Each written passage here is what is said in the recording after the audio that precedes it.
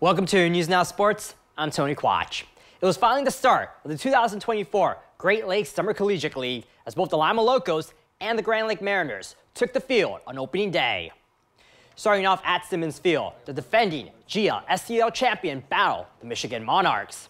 We had some fellow WIL members in the house taking in the action. Shout out to Beth, Casey, and Dwayne. In the first, Blake Bowen decides to go opposite field with this base hit. That'll bring in Justin Gorski from third. The Locos take a 1-0 lead. A couple batters later, Jackson Settlemyers sends a hot shot to second. Scoring is Caden Lockwood and Bowen. The Locos extend their lead to 3.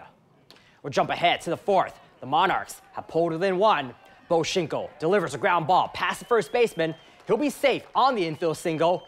Meanwhile, Bowen scores to make it a 42-ball game. Later in the frame, the bases are loaded for Landon Tate, and he shows that patience pays off. The walk will score Tiger Tyson. However, the Locos fall 12-8. Following a 20-18 campaign last season, the Grand Lake Mariners return to action as they hosted the Hamilton Joes. Home team is down 2-0 in the first, but Aiden Booth is quick to answer. The Finley sophomore launches one out to center, and that brings home Jackson Taylor. Mariners now trail 2-1. To the second, with 1 on, 1 out for Hamilton, this one is roped back to the mound, but JT Fabian says, "Look what I found." He fires back to first for the double play. In the third, Grand Lake is down 3-1. Jackson Raines squeezes one in between 2 infielders, and Drew Emerson is rounding third to pull his team back within a run.